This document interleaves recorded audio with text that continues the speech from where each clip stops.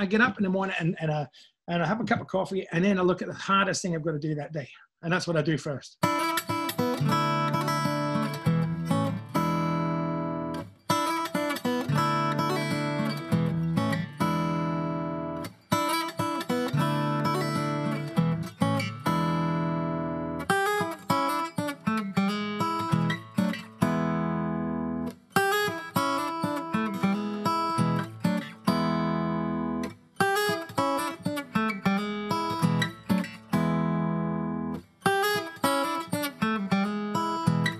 There's just so many facets to this music industry that people don't know. The people who, you know, who run the doors, the people who print the t-shirts, the people who come up with designs, the truck drivers, the crews, the lighting techs, the riggers. You know, riggers will come in at the end of the night, and we do these big concerts, major concerts, and walk away and jump in our cars and drive home, and these guys come down in the pouring rain, tear the show down, and have it ready to go by the next day. So, 100 kilometers away, or 500 kilometers away. And in the old days, it used to be 1,000. Well, in the old days, the entourage was 200 people. Now, when U2 and Madonna came out all those years ago, 200 people was not that unusual. Well, Prince had 250 people. These days, it's 40 or 50 people. It's this web of really skilled, really committed people who necessarily have to collaborate from a really different range of backgrounds and professions and approaches. What the crew's like is so important. I did Ozzy Osbourne's first solo tour, for example, the Blizzard of Oz tour. It was a nightmare. It was horrible. But the crew were amazing. They were such professionals and all such top of their game, and they'd been brought in to do this tour to keep it together. You know what I mean? People are realising what a privilege it is to work at something where you feel that's your purpose, you're so connected to it and you're so committed to it. And when you're separated from it, you realise this isn't just a job, this isn't just what I do, I love it. These people are just normal. In fact, they live a very pressured, hard life, and they need someone like me just to talk to, because I'm not on their payroll, and I just tell them how it is, and they like it. People who worked in our industry kind of falling through the cracks when they hit tough times. So, whether it be through injury or illness, or some other crisis really impacts on an individual's ability to make money, that in the absence of unions and industry supers and all that kind of stuff, that it was the right thing to do for the industry to come together and provide a safety net for those people. So hence why, with the support of ARIA and APRA AMCOS and PPCA, we were able to start Support Act. Contemporary music, from a mental health point of view, from a widespread point of view, is become so important, and we're very lucky in Victoria because we've got a government that's really supporting it.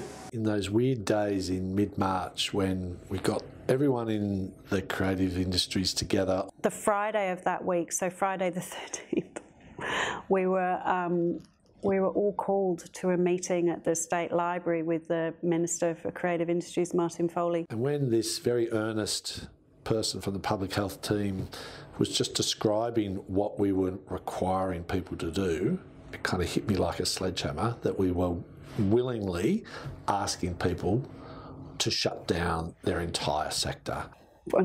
What? and talking through what it was going to mean, and we talked about mass gatherings and social distancing, and overnight, completely. And for a period of time that who knew when we would reopen. And in that moment, it just was, crikey, it doesn't get any bigger than this. And it was sudden for all of us. And I think it was a Friday from memory. The following week, I was looking forward to going to see Things at Stone and Wood at the corner. When Scott Morrison announced that we were shutting down, I just thought, wow, this is going to be disastrous for us. My artists can't tour. I was meant to be participating at South by Southwest in Austin, Texas, which is over 100,000 people. I believe it was getting close to 500,000 people that would take over the entire city during that time. And it's a mix of music, film, gaming, comedy, everything. It was going on for months, but it wasn't, it wasn't as bad as it was now, but no one really thought that it would take away our life. Gigs started to be closed down, and Blues Fest was cancelled. South by Southwest was cancelled at a moment's notice. Really, I mean, that was meant to happen on March the 11th, and they pulled the plug on that in the, I think, 3rd or 4th of March.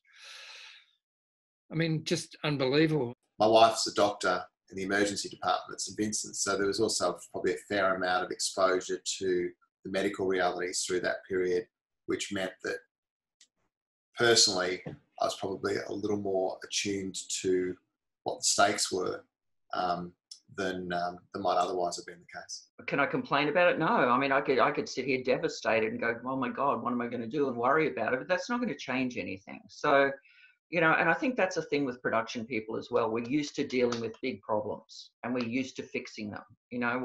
What's tricky is we can't fix this one. When we first started isolating, really, because the Zoom and even FaceTime, people weren't really connecting as much as they should. And I think the process of things like music from the home front have made people realize there's other ways of reaching out and touching people. I guess the key issue in a way is and I do a lot of work around personality work, and I guess one of the things that comes across with people who are attracted to that particular industry, creative people, very high levels of open to experience, so they're very curious, very open to different ideas, different influences. Watching my artists, I realise how that connection with the audience is so important to them. And I mean, I think I already knew that because I would see them, before a show and after a show, and I can see the transition in that human being from that hour that they've had with the audience. Trying to find that balance between being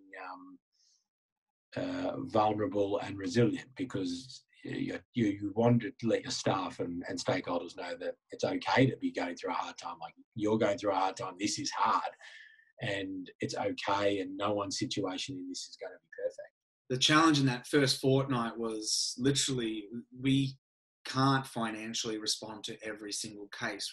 I think there's now a sort of an awareness of Support Act throughout the industry that didn't exist before. And outside the industry, and the fact that the government's given $10 million to the organisation, well, that's a pretty big step.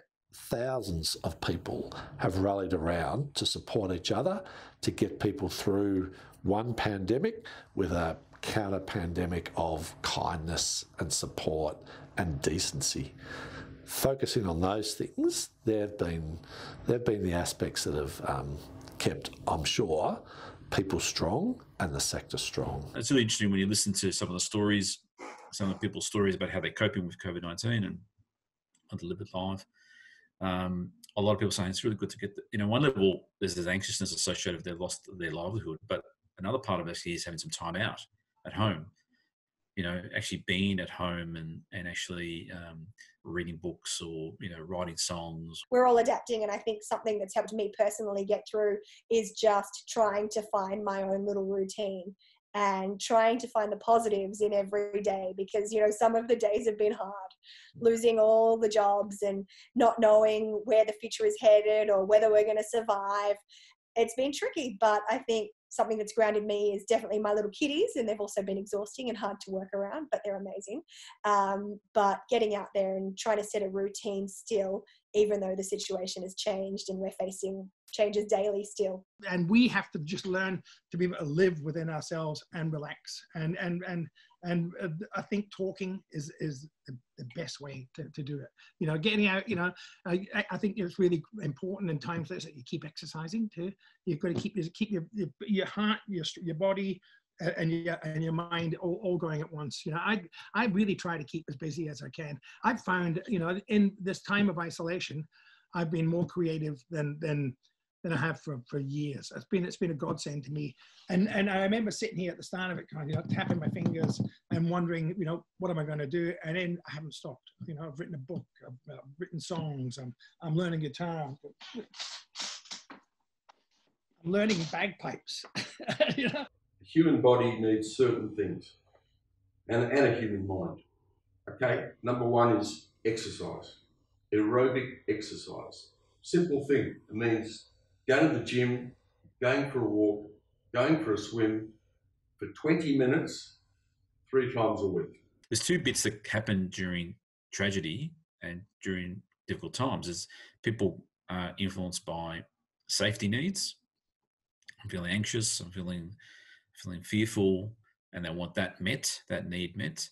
But there's also another thing that happens with people is they also have a growth need, so they're also thinking about, well, how can I learn, get out of this? So there's sort of two things happening at the same time simultaneously. And I see a lot of that in people. People are starting to realize, actually, I can do a lot of different stuff too. Like, I don't have to be necessarily doing what I've been doing. So it opens up this innovation and creativity about people. So what I'm really interested in is what this will look like in 6 months' time, in 12 months' time, what the industry will look like. The ability to learn more so at a closer level, yeah, and to learn differently, and that to me is one of the best things that anybody can ever do, is to learn something in a different way. And it might not, the subject matter might not be different, but you're learning in a different way. Some people have been impacted less because it's like they've lived in isolation for years anyway. If you never had money to really buy much stuff off the shelves, empty shelves at the market didn't mean anything, because they might as well have been empty if you were broke. So it really depends on your circumstance, but it will definitely influence how we write. We're like normal people. I mean, it all looks all nice and happy and rosy. We have fights, but then we'll just shake it off and we'll go and play a song, and it balances us again. At the start, it was just sort of a bit of fun, and Jane was starting to learn. Jane's incredible. She picked up. She's played a little bit of guitar over the years, not much. But from the lockdown time, I gave her a guitar that was really nice guitar that she liked, and I gave it to her, and she sat and she's practiced for hours and hours every day. She loves it. She's actually a much better guitar player than me. I wanted to make music with her just for us, and then we thought, oh, well, we'll post this one and see what people, and we just picked songs. I sang everything from Elvis Presley to Doris Day on these little jam sessions we have, and every single song we do, someone else, we I think from the first one, we've done about nearly 80 songs now, and I think we've reached like 75 million people. That's the connections we've had, and I've had so many people. These songs, which I do just because there's something that reminds me of something in my childhood, or Jane says, "Oh, I love this," and then the melody connects with you. These songs all connect with people, and I get people saying, oh, this is the song that my mum sang. I haven't heard this song in 45 years. My mum used to sing it while she was cooking, and I'm going, they're just beautiful melodies. And so the music, it started off just to entertain ourselves, but it's still something that every night we get something from, One of the really amazing things has been the way that the industry's come together, and, the kind of communication and positivity and creativity that it's come from within the industry, and the sort of willingness, I guess, of people who've maybe never worked together before, arch nemesis in some cases, to actually join forces and really pull together has been really amazing. It's been an inspirational time for me personally. I'm enjoying it. I'm enjoying working so hard and loving it. I'm enjoying listening to music more than ever. But what's been even more important, I guess, is how the industry has banded together, how different levels of government, different levels of community, and just thousands of people have rallied around to support each other. The willingness, I guess, of people to really step up into those very difficult decisions, and with great courage and great grace under fire became a bit of a watch phrase particularly at the beginning. I think the most courageous thing I've ever done in my life was to say I need help, and I think and it takes strength to do it. You know, there is still a big stigma attached to mental health, and mental health has so many. You know, you don't have to be. You know, I used to think if you were seeing a therapist, you were crazy. You know, but really, if you're seeing a therapist, you're very smart. You know, it's a good thing to do. And I think that we all need to reach out. And it's not only just you seeing therapists. You know, it's talking to your friends. It's talking to your partners. It's not isolating. You know, like, you know, even in this time, you don't have to isolate. You can talk to people. And I think that connection and just having that people who can just sort of, you know, just say it's not that bad. You know, I've felt that. It was like that thing about standing on each other's shoulders. You know, as a group, we're capable of much more than we are on our own.